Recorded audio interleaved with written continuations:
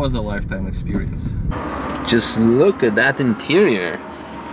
It's pretty well preserved, and everything on the inside looks also very new. It's like one of the few times that I'm starting my intro on the inside because everything looks so fabulous, so fantastic. Welcome to quite a sunny, beautiful lap. At least I hope so. We still have to do a lap in the BMW 330 Ci in well, it's either Daytona Violet or Ultraviolet. So is this Daytona Violet or Ultraviolet? No, it's more metallic. I tried to be smart, and there we are. But it's a BMW individual. So what's this?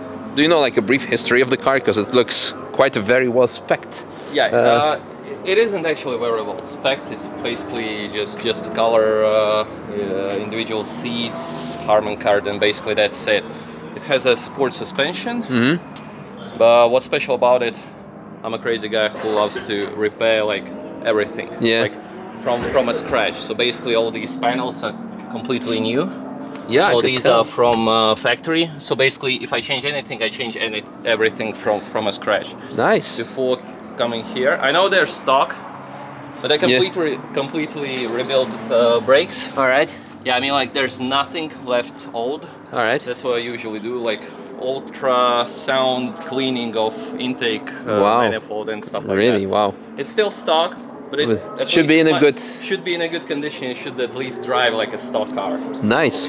Well, I'm excited for that. What's the power of this? 230. 230. Yeah. That's quite good. It's again similar to the E90 325 or 330 race car that I was driving. The only difference is that this is probably a bit lighter than the E90. Hopefully it should be. It's a manual. Yeah, it's a manual. So yeah, we're on Air ones. For the rest of the car is pretty stock. We should. I'm really curious and excited because these kinds of cars always. It's good to show that maybe. You don't need to have an M3 to have fun on track. It has M3 mirrors. Oh! that's an individual part. And, nice. Previous owner from Switzerland, he put G-Power exhaust, which was specifically made for 3-liter E46. Nice. Well, let's hop in and have some fun lap. Should be fun. It's gonna be scary, probably. I don't know. You can take off your glasses and then we can tell by the look in your eyes. They're actually optical. Ah, okay. Yeah. So shifting around 6 before 6? 6.5. Oh, 6.5, alright. Camper van.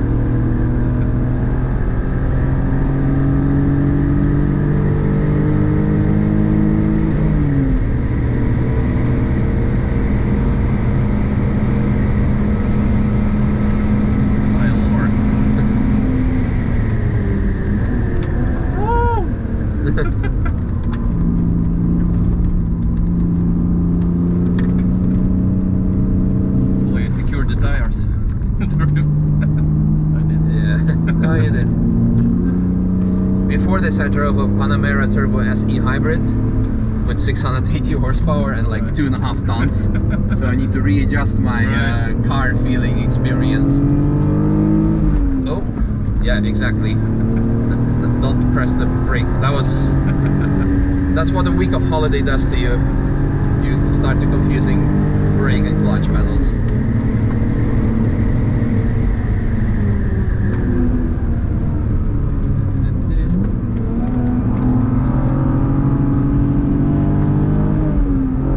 And that's a perfect comparison. The 325 of the E90 series.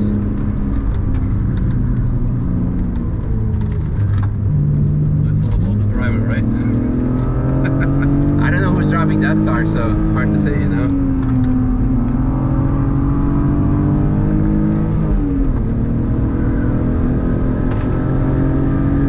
Oh damn, it's a lifetime experience. Glad you like it. Oh yeah.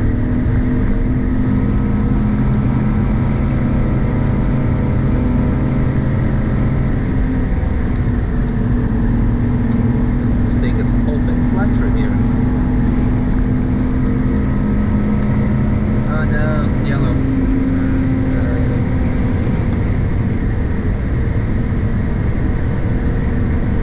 No, it's good. I like it.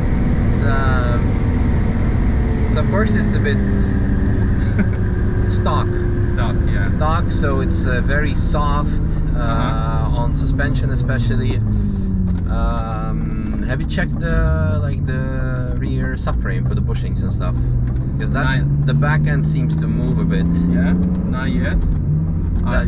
Check it when you get back home. It's not horrible. I've experienced like, you know, very horrible examples, but like this thing, like when we went through Flugplatz, I'm like, okay, I think we can go through flat here. Yeah, long story short, it's we had a bit of understeer because I had to lift because the back end was like getting quite loose. So it's not horrible, but it's actually on my list. Yeah, so just yet again, by the way I do that, it should be a complete rebuild with powder coating and all of this stuff. Very nice. No, I like how it handles. It's nice.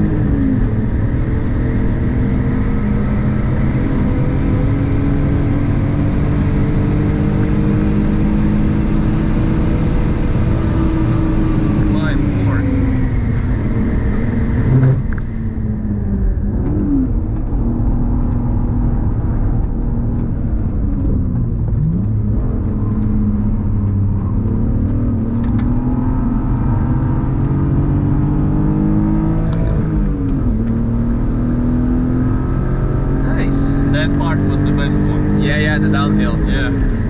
Could have had a bit more top speed because there was a yellow before, but I don't think it was enough. Yeah, I don't think we have a lot to complain about. So.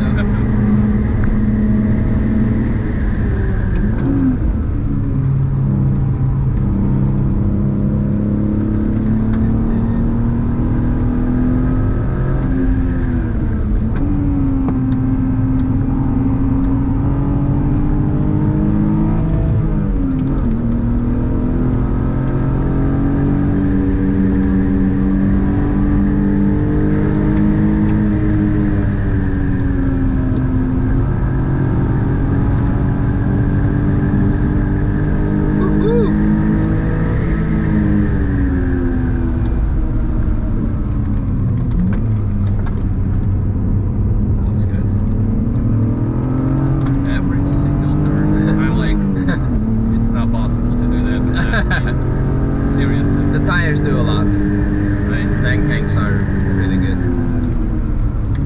Traffic.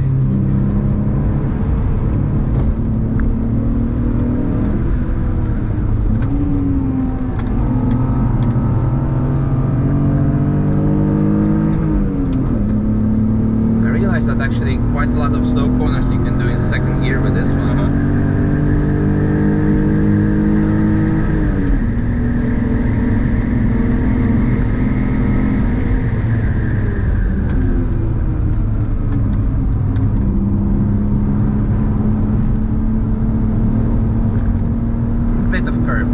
My lord, it's fine. It's racing rims. Yeah.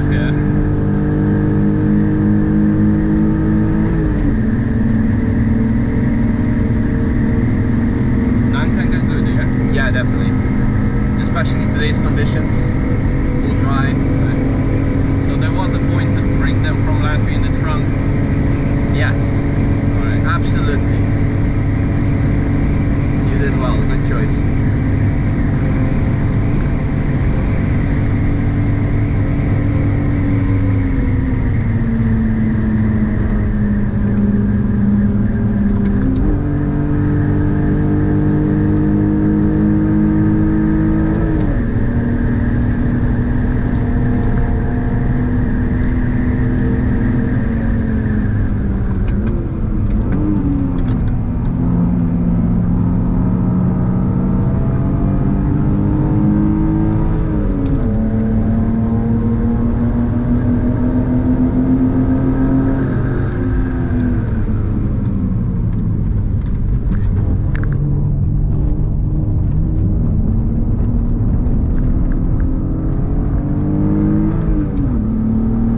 Careful in the carousel, you never know, are they going in the last moment? And too often these kind of things happen.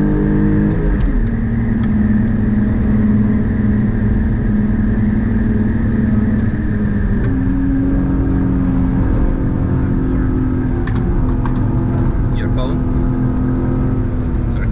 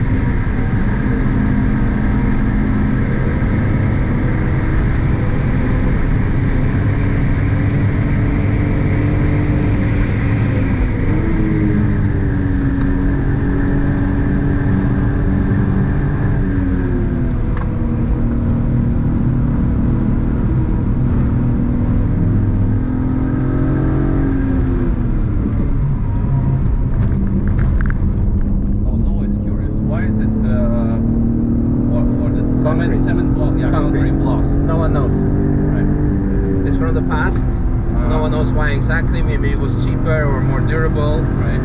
But there was no real documentation on whoever did the decision. And no one asked. No one knows, no one asked, and they were like, no, we're gonna keep it as a tradition. Right. Yeah, so. It always amazes me how you can drive into a corner in 180 and pass someone's phone. Yeah. Who's just holding here. Yeah. Damn. No, it was good. Like, I had to remind myself how to drive a manual, and Right. when I did, like, accidentally press the brake instead of the clutch, because I just came back from from a trip in Italy with my V with Polestar 2, so it was just like constantly 2 pedals, and now I drove this thing, what's it called, the Panamera Turbo hybrid, and now it's the first manual like over a week time that I'm driving. I'm like still not completely awake, so like this is how you do it. But halfway through the lap it was actually very nice. Not only I remembered how to drive a car, but I also got used to it, and you could carry a lot more speed through the corners, like in a very engaging way. So I really enjoyed it. I hope you did too. It was amazing. Good. As I say, it was a lifetime experience. Damn. Good. Damn. Good. I'm Every happy. single corner I was thinking it is impossible. It won't go. It won't go. Yeah. Well, the car didn't go sideways to the last track, but it went in a figurative way, I guess. No, it's amazing. And the brakes were fine because They were fine. They were fine. I mean, again, this shows also because you said you did the full revision of the brakes. Yeah. So that helped certainly. Fresh pads, fresh fluids. So that helps for sure. So overall, very nice. Like so the rear subframe is. Yeah, this is just like this, and if you want to like put a bit stiffer suspension on, because if it's your daily or like long term, like not really a track car, you don't have to go full crazy club sports pack shocks, but just something that is tiny bit like tighter. Like I love like I might be biased, but like Bilstein B16 or B14. It's because they tested like suspension here really on the ring, and even before I was signed by Bilstein, I've been always saying their suspension is quite soft for the ring purposes, but it also translates on the road use. B16 and B14. Or even a bit lower, depends on your like budget and needs. But B16 is actually like a very nice track suspension while maintaining the soft capabilities, like the so. No, it's cool. Loved it. Yeah, what I wanted to say, indeed, I loved it. It showed that, of course, M3 would be faster on many aspects, but like price-wise, what's the difference between 330 and the M3? I think that's 4 to 5 times. 4 to 5 times? Yeah. Wow. So like now M3s are they around like I think like 30, 40? Something like that. Yeah. So the good E46 3 liter is around 15, I believe. Yeah. The good one. A good one. Yeah. The good one. So yeah, so around you can get something like around 10, put a bit of work in it, a bit of mods. I spent already like around 20. Yeah. On now 15 on all of that stuff, because I even changed these rubbers. Wow. Each of them there was like, some like air coming in from. I haven't adjusted the mirrors. I haven't adjusted to the new rubber. Okay. Yeah, every side is around 400 euros. Wow. Yeah. Wow, crazy. And after I changed them, it became worse. Without adjusting. Yeah, I guess because when they were bad, the whole car was adjusted to what it was, and now it's like all of a sudden, what are you putting in? Cool. No, awesome. Thanks again for the experience. Thank you. It was amazing. Cool. I'm super grateful that you found time for just a 3 liter. Yeah, no, I loved it. Like I said, for me it's like it's nice to see what the car like that can do, and to show that you don't really even need an M3 in a way. Or let's say, if you need it, you need it. But if you just start track driving, people should not think like, I need to buy an M3. Right. This is already like, I think people should start with this. They should start basically with 318. Yeah. You know, to learn the basics and then go to something like this. But this is like a perfect compromise, especially not only with the purchase, people need to think of the maintenance. Right. If an engine goes of this, that's probably significantly cheaper than a S54. Definitely. Yeah.